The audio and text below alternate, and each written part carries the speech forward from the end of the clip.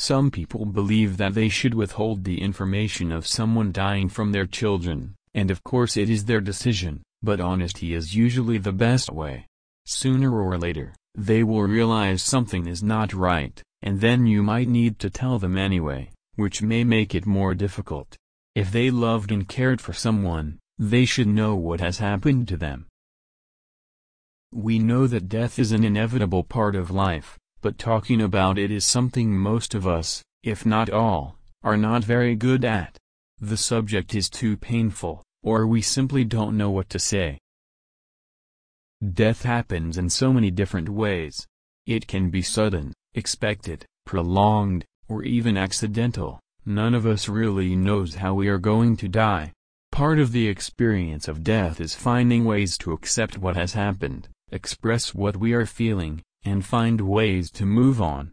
We, as adults, need to find ways to help our children to do this too. So, what advice can we give about telling a child about death? Be truthful. It is better to be honest right from the start and tell them immediately so that they don't overhear parts of conversations and misunderstand.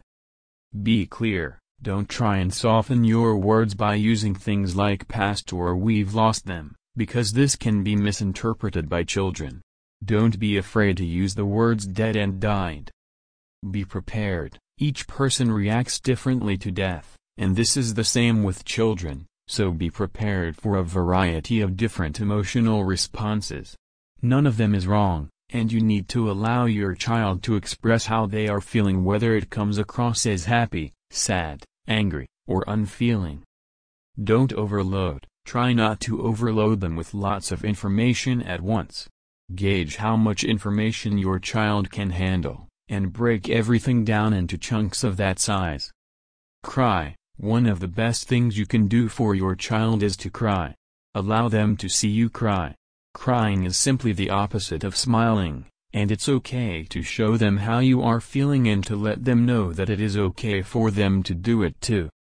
During times of grief, we often forget about taking care of ourselves, especially if our children are also grieving. However, children will always learn from what they see, so ensuring you practice a little self-care is important so that they follow suit. Everyone grieves in their own way. There is no right or wrong way to grieve. You will all need to understand that the new normal will take the place of the old one, and that time is needed to adjust to it, especially if it is a significant death that will impact upon daily life.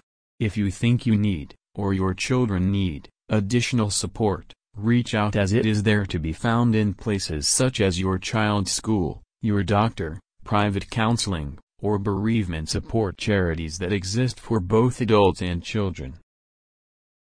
The biggest advice of all is simply to take things one step at a time.